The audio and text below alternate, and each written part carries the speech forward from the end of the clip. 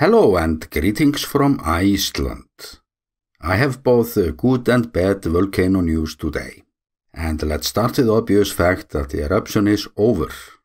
It became one of the shortest eruptions on record.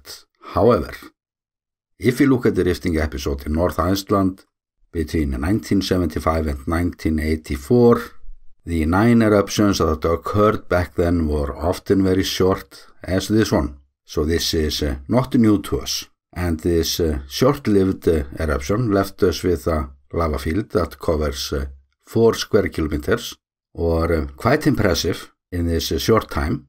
But the best news of the day must be that the residents of Grindavik can now return home for Christmas, or tomorrow, December 23rd. Overnight stay is allowed now for the first time, but as for guests, we are now the only country in the world that uses the civil defense to keep the in-laws away from the Christmas party. However, it's also big news that this is not over. In fact, this is most likely just starting, so let's make this as simple as possible. Under Svartsengi by the Blue Lagoon, we have a magma chamber at 4 to 5 kilometers depth that only handles a certain amount of magma before it pressurizes too much.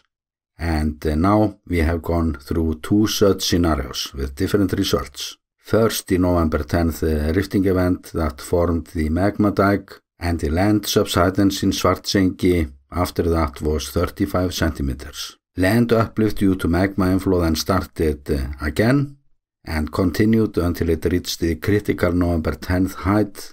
The magma chamber pressurized again and sent us this short-lived eruption.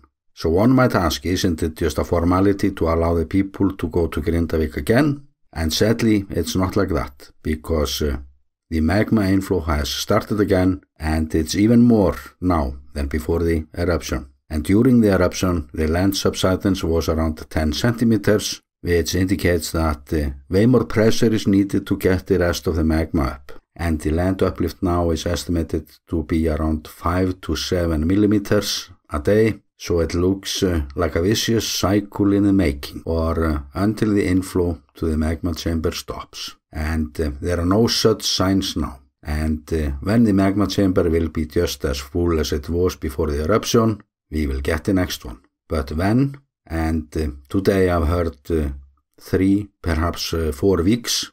But due to how little portion of the magma was unleashed this time, and we already have this opening in the old Sundhnúkar row of craters, I think it leaves plenty of room for some surprises. And it's actually noteworthy that the earthquake swarms are already quite strong. And where does that leave the people in Grindavik? So let's start with some of the confusing information out there. I was listening to Professor Ármann Höskuldsson in the radio 2 days ago. He is one of the experts I tend to listen to whenever he speaks up. The official story has always been that we have this 15-kilometer long dike, and it could erupt almost anywhere, even a submarine eruption. And that's the reason why people have not been able to move back, because that dike stretches under the town itself. But in this interview, the professor was saying that there is no magma under Grindavik, and the risk level for the town was actually lowered today, so I had to take a deep breath.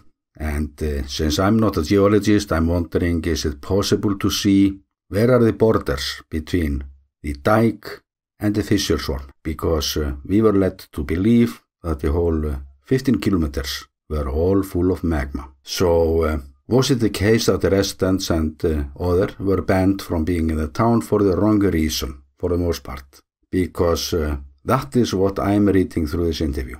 And I'm a bit frustrated because journalists did not pick this up, because this is a big story. However, what we know for sure is that the southernmost crater on this old crater row that just erupted is 800 meters north of the town, and there is no historical or scientific data suggesting that an eruption could occur within the town or until this alleged dike came into being.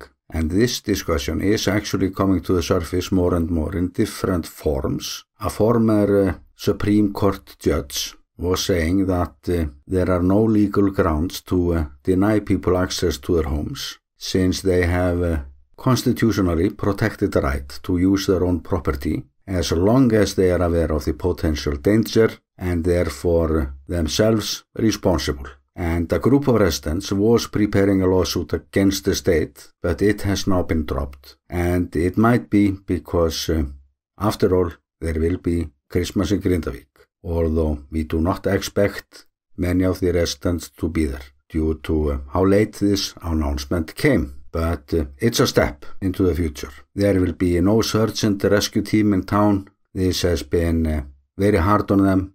They need the time off. However, the police will be present at all 3 roads to town, making sure that no in-laws can enter the Christmas party in town. And this will most likely be my last volcano update before Christmas.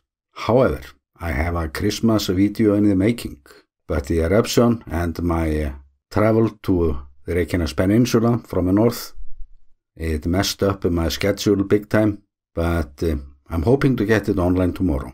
So I'm using the chance now to say Merry Christmas to you all and Happy Holidays if you won't be here for my Christmas special. And if you are a tourist in Iceland and you will be walking around town tomorrow and every now and then you come across people that smell like they ate the most disgusting food in the world, I can explain that because that is just what it did.